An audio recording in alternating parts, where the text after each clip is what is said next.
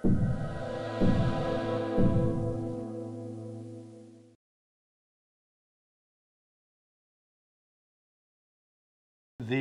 opportunity to be here is very nice, thank you. And just in case nothing else I have to tell you is of any value whatever, Berlin published that. And I'm going to show you a couple of books and pamphlets today. And there's one, and if we stopped right there, you would have something that would probably give you a little bit of value, and so my day is complete. And by the way, we didn't talk much about it, but I am a physician, internal medicine, critical care, used to be director of an ICU, used to be chairman of a department of medicine, did all that stuff, and do other things now. Look at research like this. This is the other bit of information that I hope you'll take away with you. We're talking a lot about smartphones and how we're going to use their apps and so forth and so on. University of Surrey did an immersion of the cell phones that were in their students' pockets into McConkeys and a couple of other kinds of things, and then just let it grow. So that's what's currently sitting on your cell phones. Yippee. Okay, so we're going to talk a lot about infectious disease, but not quite yet. We're going to talk about this first. Is that not a gorgeous image? There's so many reasons for going into space. I agree with Elon Musk. But that is Super Typhoon Haiyan, which, when Daniel and I last saw each other back in November, was approaching Palau.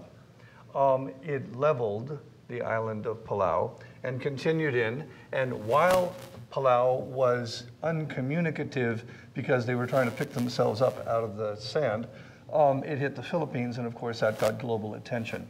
So nobody paid much attention to Palau, which was every bit as badly hit as Leyte Gulf. It was a spectacular storm with consequences that looked like that. It was the fourth strongest storm ever measured on planet Earth. It was the strongest storm ever measured at landfall, and it had consequences, of course. I took a team in to Manila, staging, then down to Cebu City, and from there through the blessings of the Royal Australian Air Force into Tacloban, and from there down the Leyte Gulf on the western shore. And the place was very, very broken. Out of that came some decisions with the Roddenberry Foundation. Those are the Star Trek people, the Star Trek franchise. Gene Roddenberry was the creator of Star Trek. To put together a disaster response team on a permanent basis to do some particular things that I'll talk to you about in a minute. But first, you need a little bit of context. Because while we are sitting here being medical device people, and I did spend the 9 years at DARPA as a principal investigator and did have a lot to do with medical devices and had huge fun, many things where I play these days have nothing digital within them. I took that photograph, that is Banda Aceh, and there are on the order of 35,000 bodies between us and those hills in the background. So many, many, many things did not work. We're going to go on and talk about them a little bit because the vulnerabilities related to that are something that I think in your designs you need to keep in mind. By the way, I'm a big fan of digital art, digital abstract art, so you'll see a little. Otherwise, people would commit suicide after my talks. So if you take a good look at China, India, Southeast Asia, you have more people in that little circle than on the rest of the planet. That means that there hasn't been much opportunity for infrastructure to be built to take care of those people when that's required. And in fact, it really is required. So for the last 7 years or so, we have been mostly city, less urban, less rural, for the first time in human history. And because there's been such a migration into cities, very little infrastructure has been built. People who live within those communities are highly vulnerable, and they're going to get more so because this is where we're going. The 9 billion people that you're hearing about in 2050 is probably a pretty good estimate. That's UN Habitat in 2010, the best one we probably have.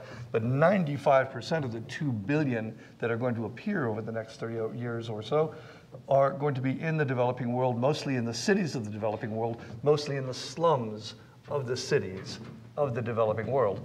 You'll notice that Europe and Canada and the US and Japan are actually dropping in absolute numbers. Everything else is going into these cities in places that we don't yet know very well. The consequences look like this. You heard Daniel mention earlier today that William Gibson famously back in his NPR interview in 1993 said the future is already here. It's just unevenly distributed.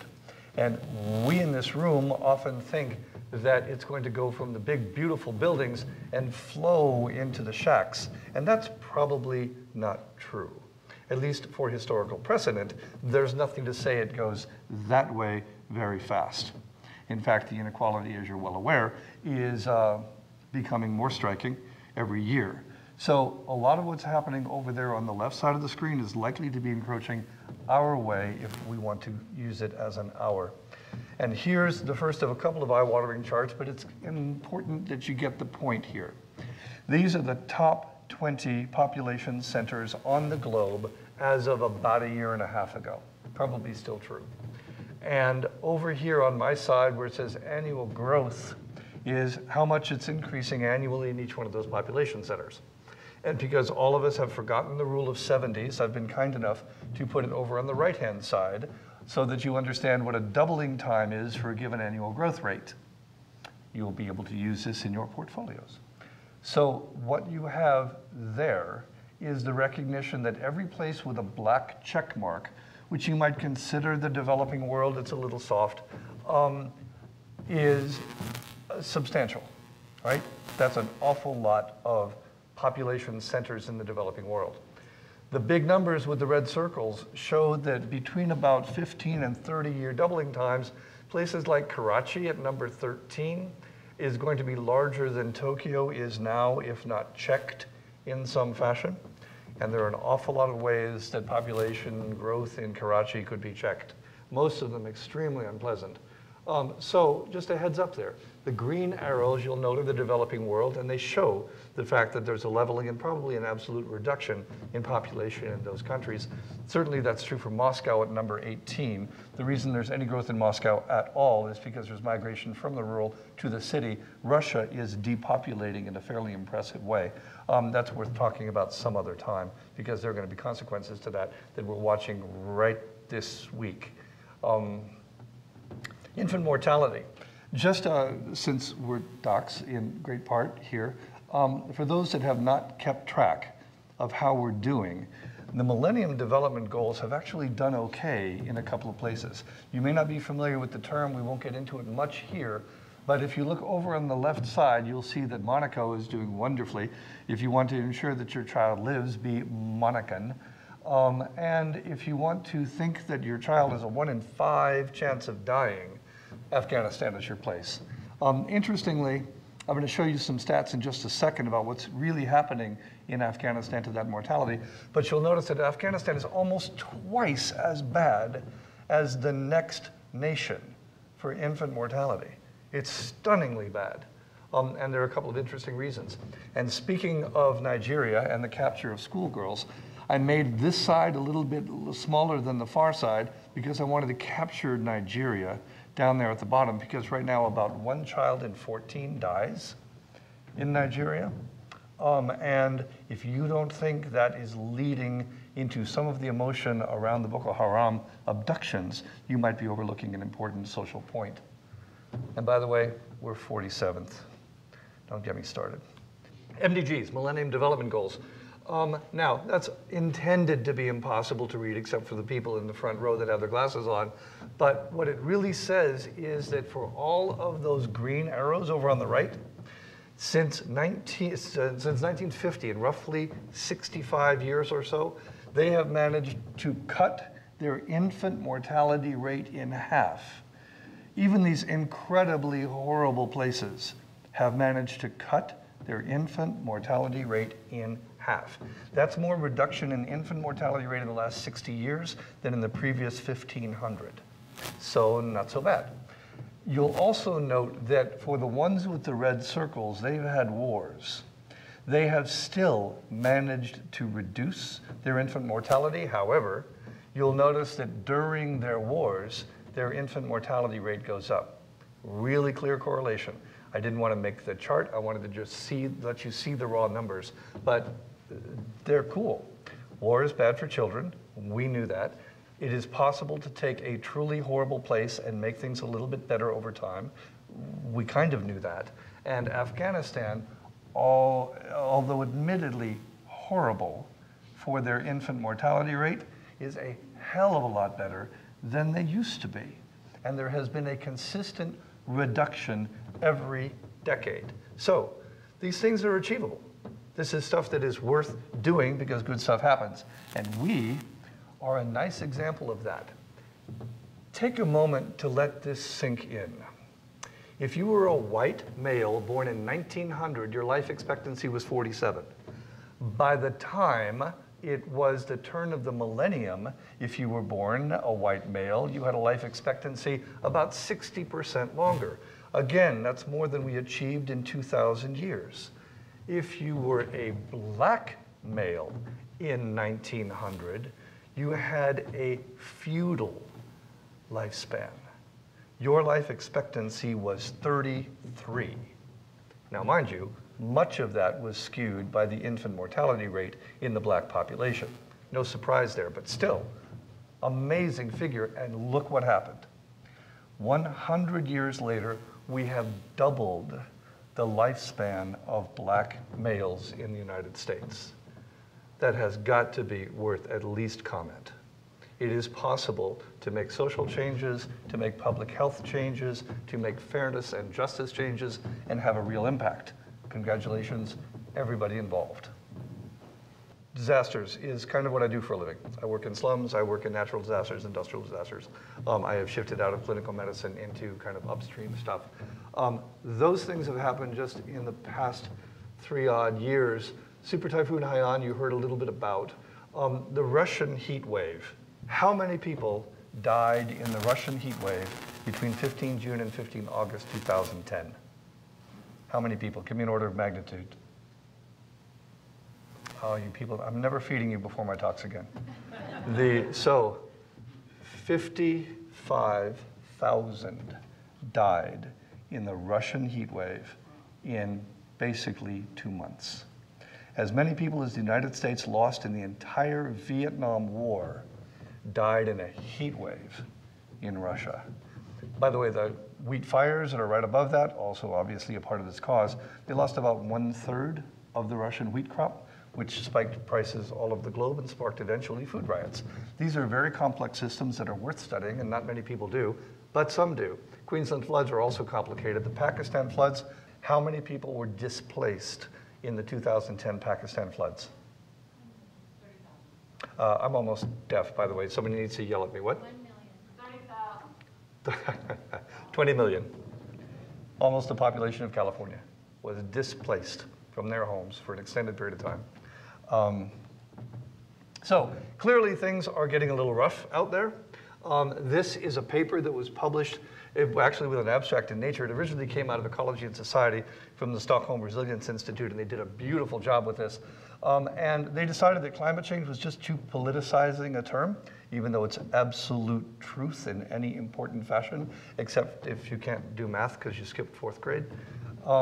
Climate change, they did list as one of the 9 planetary boundaries because the planetary boundaries are for our survival. The Earth is going to continue, obviously, but if we intend to be a part of it actively, ticking along normally as we do, we are testing a number of systems that we need to fuss with.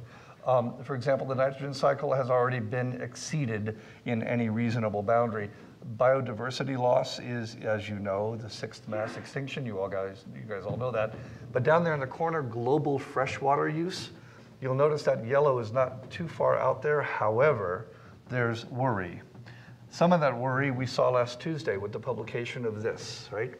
This is the US government's official study. This is the thing that President Obama was talking about last Tuesday. It is well worth reading, and I recommend it to you because as medical device people, this is going to affect you a little bit in all kinds of interesting systemic ways. Here's one that may not affect you directly, but you got to know about.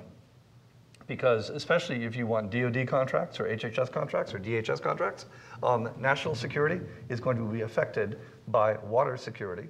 And the CIA wrote about that in a 2003 report that said Water Wars 2015. And I think they probably nailed it beautifully.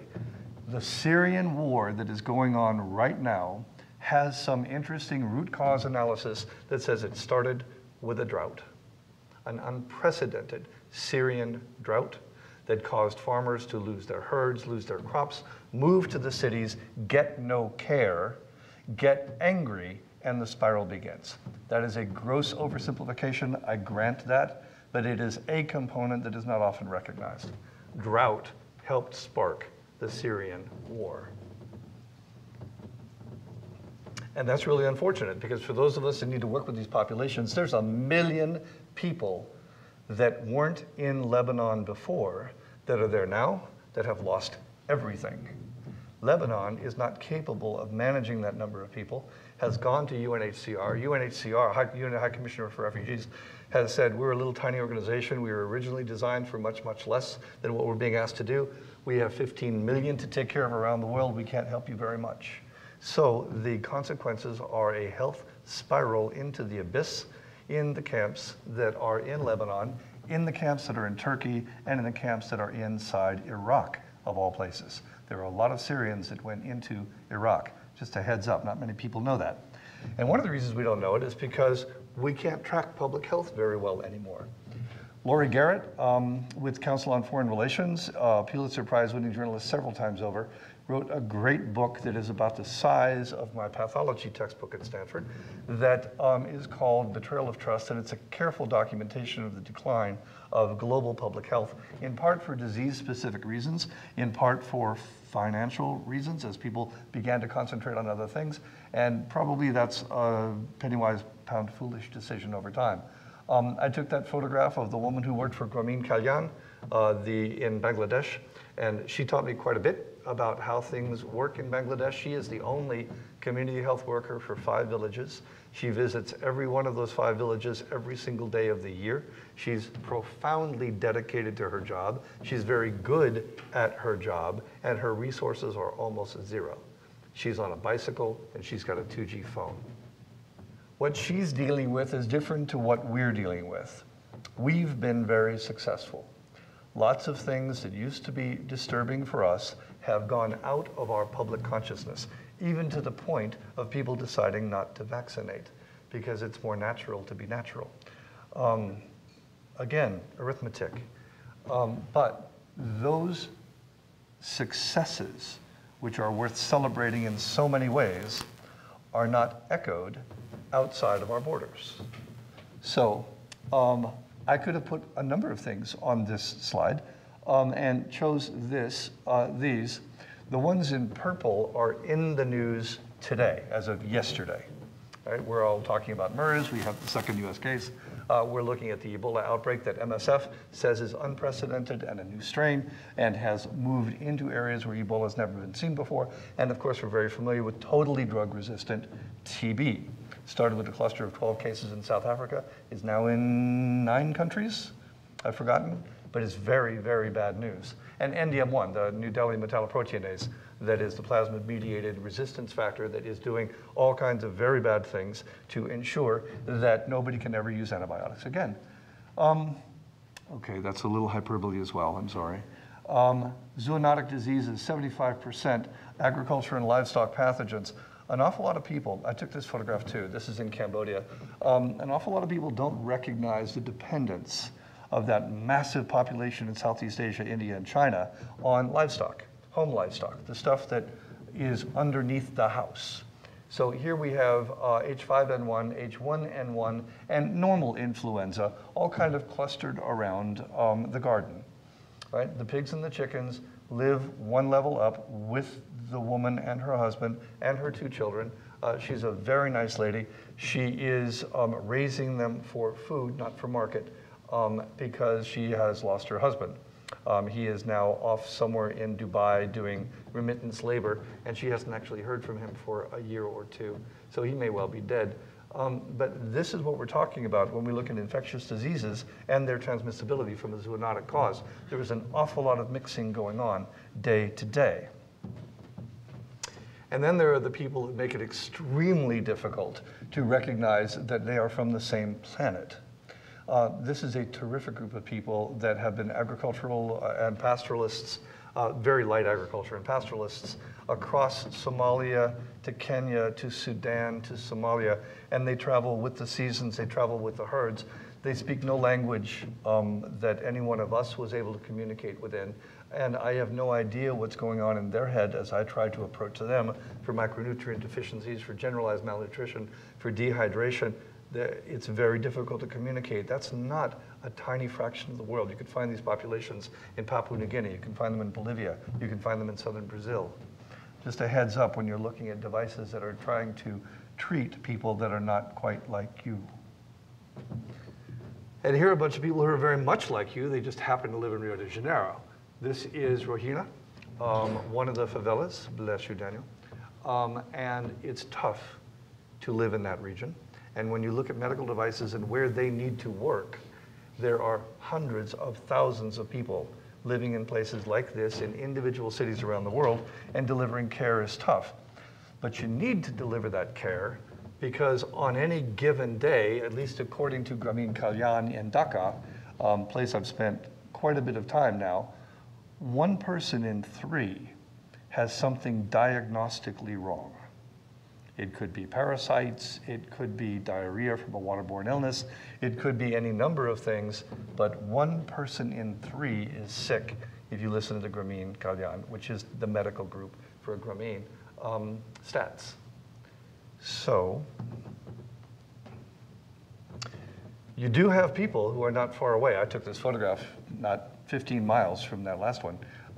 You do have people who are smart, eager, very willing to help, completely professional, dedicated to the task, and again, zero resource. So when you're talking about medical devices and what you're going to do for this population that is burgeoning and will be your market, please keep people like that in mind.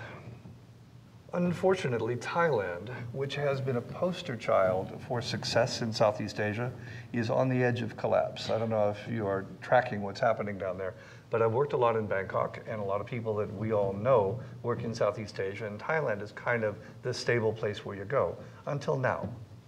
A judge has just removed the prime minister. There is fighting in the streets. There will soon, I think, be blood in the streets. And when you don't have a functioning state, public health is one of the first things to go. That includes down to the clinic level in the villages that don't get resupplied, and none of them have power because fuel doesn't move. So heads up on medical devices. And then sometimes if you're lucky, you manage to gather everybody who needs care together in one place. This is Dadaab. Dadaab is a Somali camp, and as a consequence of that camp, the lensed aquifer, the water supply for that camp, is dropping 1 meter a year. It was intended to house about 30 to 35,000 people, and 2 years ago it became the 3rd largest city in Kenya. Something like 750,000 people. Nobody's quite sure. The Kenyan government did not allow us to put Dadaab where we needed to put it, near a freshwater source. They said, no, our people need that. And by the way, we hear this all over the world. Your people can have this piece of shit place that nobody cares about, and you guys make it work. And that's exactly what happened with Dadaab. And because it's a lensed aquifer, a non-recharging body of water underneath the ground, the little rainfall that does fall does not refill that aquifer, and we're trucking. And trucking for a camp like that is a lot of water, a lot of fuel, a lot of expense, and people are not willing to keep that expense. But if you send those people back to where they came from in Somalia, which is a non-functioning, very dangerous place, that's called refoulement, and it's against the law, international humanitarian law. Can't do that. So they're staying, but they will not be allowed elsewhere in Kenya because Somalis and Kenyans don't get along.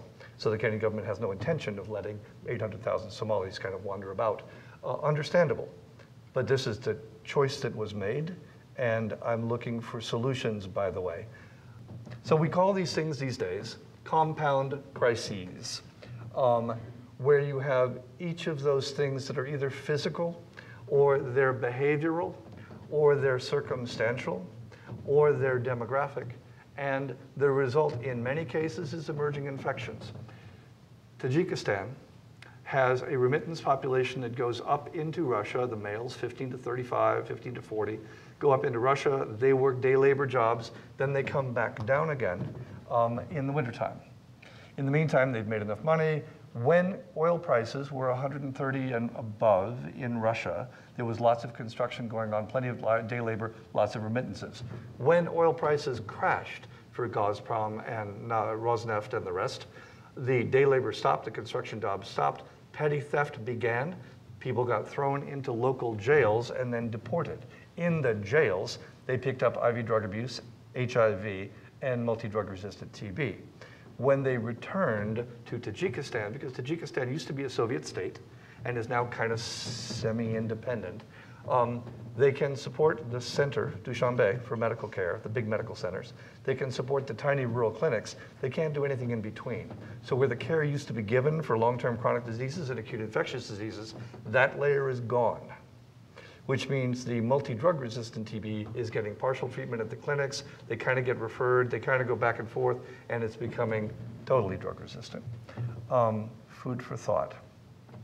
So, my teams put together some thoughts on what a Maslow's hierarchy might look like for this kind of thing.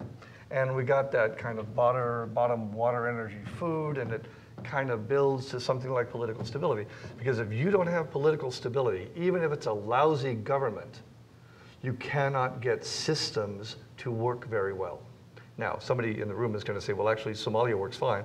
You're right. Somalia is the exception that proves the rule. They have been traders for 3,000 years, and they know how to make stuff work without a central authority.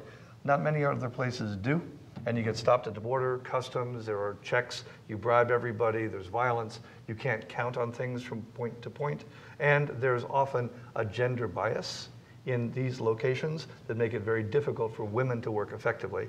Women are a large portion, of course, of the humanitarian response community, and so you wind up with exceptional problems.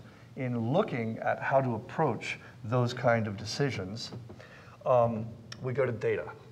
And by the way, I just had to share that photograph with you because I thought it was spectacular, but it's not spectacular unless you know what it is.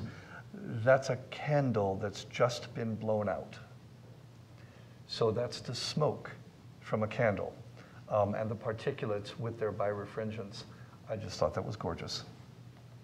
So we've talked a lot about big data. We'll talk about it a little bit for just a moment or two here. We use OpenStreetMap quite a bit, and because that wasn't enough, we had all of those other 18 categories you saw in the Olympic rings. We needed to do something different, so we formed this thing called the Worldwide Human Geography Working Group. Human Geography Data Working Group. Odd acronym, very awkward. I would much rather we had something with a vowel in it, but that's what we have. So we call it Wigwig. My wife calls it the Pollywogs, and we're not going to get into that. It's a long marriage. So we have, with that group, the ability to put together some tools that allow us to collect some data so that we are ready to respond in the various places that look like they are at high risk. We have created something called a human security taxonomy, and I need help with that because it is 897 data elements that we as professional disaster responders have determined we need at the site of a disaster. So if the Minister of the Interior were to meet my plane on the tarmac and take out this 64 gig thumb drive I have in my pocket and say, this is what the place looked like before it got broken. Here's your transportation, your communications, your water supply, your ISPs, your internet drop-down spots, your fiber optics, your fuel depots, your food storage. That's what the human security taxonomy is. So we've iterated about 9 times on that, and we've got it pretty stable right now, and I'm looking to visualize it out of the database design that is being worked on at the moment by the University of California at San Diego. ANTS is a visualization tool done by Dr. Dave Warner. Some of you in the room may know him, MD, PhD, neuroscientist. And there is value in everything that you see there, but it's tough and we could use some help. Here's another effort that is going on in big data. This is called Global Pulse in the Office of the Secretary General for the United Nations, run by a guy named Robert Kirkpatrick. They are watching around the world for things before they get acute so that we can have relief prepositioning and intervention capabilities put in place to see if we can stop things from getting as bad as they might otherwise. We don't know how to do this very well yet, and we'd welcome some help. And for those people that don't keep track of what bad things are going on in the world, people are doing this for you. There's one. This is out of the National Academy of Sciences in Japan. Biocaster is the best I know of, although there are a number of others, including some here in the US that are excellent, like Health Mappers and ProMed. But in that case, you can dial all the way down into the reports and get quite a bit of information. It's updated very frequently. The last thing I want to talk about is some of the basics associated with the supplies and what we need to do to ensure that what we need can be delivered. The government of Qatar has decided that they want to become food secure for their nation. At the moment, they import 97% of their calories for their nation. They want to become food secure, all of those calories from internal, by 2030. So they're going this direction. And if anybody wants to know more about how they intend to do it, it's a 5-step process. It's very cool. It requires lots of sensors that have not yet been invented. And I'd be interested to hear anybody with ideas. I talk with them fairly frequently. And the other thing I wanted to show you was water. I took that photograph. I was the Joint Task Force surgeon for Katrina for the US Navy. And we had a lot of logistics support, getting a response in New Orleans. That's what water looks like. That broke down in Tacloban, in Super Typhoon Haiyan. And my team wound up running out of water. And UNICEF, those would be the water people, also ran out of water. And they shared the last third of a 5-gallon jerry can between their team and ours for the 12 hours before the flights got in. So we decided that it would be really good, since we had lots and lots of water on site that was, of course, completely undrinkable, as you can see. That man is carrying very bad water indeed, to fix this. So the Roddenberry Foundation that I mentioned earlier, and this technology, although there are a number of them, we happen to choose this one for several interesting reasons, mostly related to power consumption, in addition to the fact that they're just efficacious. That's a 3-liter bag. There's a mesh, a nanomaterial. It's very, very cool stuff. And we said, can you do any better than that? And because that is 3 liters every 4 hours. 3 liters every 4 hours. They built this, which is 500 gallons a day. Because it turns out that the sunlight had frequencies that were appropriate for the nanomaterial photocatalytic mesh. And if you tune the LEDs inside, you can get a consistent, very low power consumption intensification of the water purification process with some microfluidics coming down across the mesh. We thought that looked reasonably rugged, and I loved the little glowing blue light. And unlike reverse osmosis, the usual thing we have to do in the field, this has 0 water waste. Reverse osmosis through a brine membrane loses 30% or so of water. And it has very low maintenance with very, very low consumables. Altogether a significant, in fact exponential, Daniel, improvement on the purification of water in the developing world. That's the first time the system has ever been used in the field. It was on the Mount Hood watershed east of Portland, Oregon, about 48 hours ago. You'll notice that's last weekend's date. And that's the team from Johns Hopkins, Stanford, Harvard, University of Chicago, and wherever I am, Tec de Monterrey. And we have the river in front of us. We took contaminated water, ran it through the system, put it in the clean water, tested the clean water, and it's beautiful. We also filmed underwater. You'll notice my little GoPro label here. We filmed underwater in the river to show just how bad the water was, and it was truly terrible. So, and yet I'm standing here. So, on the list of things that we can't do, this is for you guys, okay? I don't do the invention stuff anymore. I spent a lot of time at DARPA. We built some very cool stuff, but I don't do this stuff anymore. I'm a user. I'm upstream. I'm the guy in the field that's hoping you're doing this well. I need that. Some of that I know is being done to a field level capability. Others, not so much. The clean water, the analysis that you see number 2 there, the one here in yellow is water canary. That was a TED talk from Sonar Luthra 2 years ago at TED Global in Edinburgh. I was impressed. I was just with Sonar a couple of weeks ago, and there is a little tiny mass spectrometer inside that yellow case, down to the size of a chip.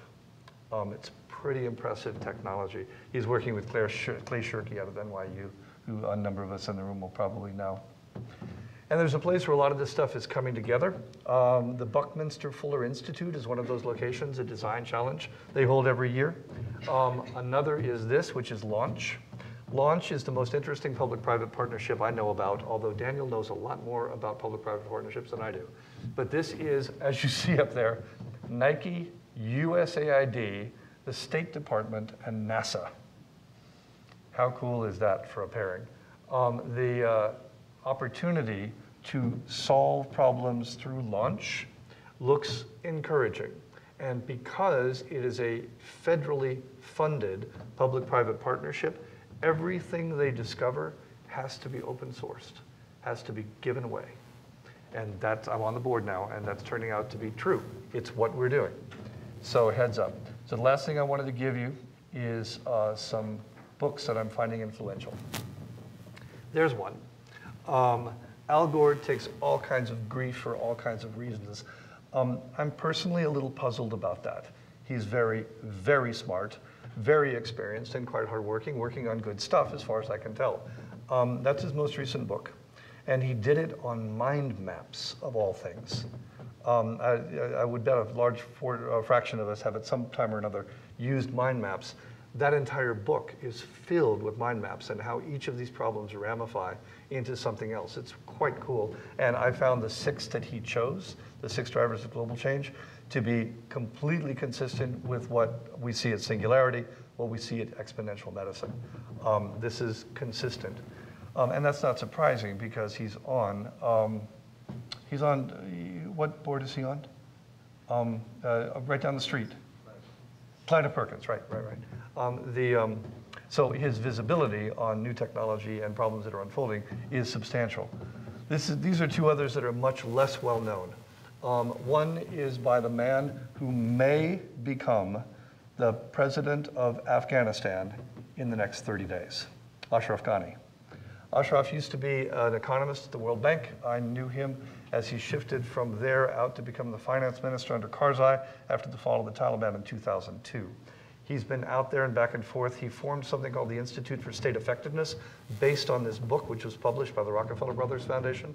And his partner, Claire Lockhart, was a barrister, originally a little village girl out of northern Scotland, who managed to get to Oxford and then to Cambridge and then to the Temple Bar in London, then became a development economist for the World Bank, and then she turned 28, right? It's that kind of human.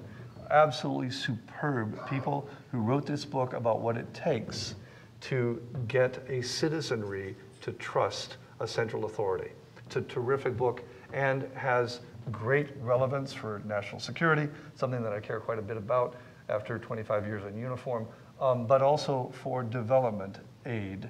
USAID is a $20 billion agency, and it is an instrument of US foreign policy. I'd like it to be done well. I'd like it to not be wasted. They've done a nice job explaining how it could be done well. The other one, the Pollock and Warwick book I gave away as Christmas gifts last year. It was just published in August, Business Solution to Poverty. It's entirely possible to make a very great deal of money very fairly by taking care of the populations that are coming up in these places that are extremely dense and rather poor. You can help them get better in very affordable ways and make yourself an adequate amount of money as well. The whole concept of a social business, which is where I'll end.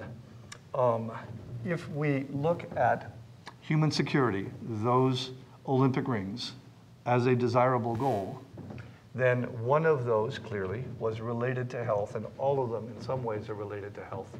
And it's good business to take your medical devices out into those populations and make them work well. It's beautiful engineering, science, art, and design. Ask Apple, they're succeeding. And it's a market of systems, which means anything you touch is likely to have great waves elsewhere. Muhammad Yunus, in his 2006 Nobel Peace Prize speech, described the concept of a social business If you wanted to carve out whatever business you are currently in into a social business, you'll find that there are tax benefits, there are regulatory benefits, there are financial benefits, there are complexity benefits, and you'll have more fun. I wish you all a lot of that. Thanks very much. Thank you, Eric.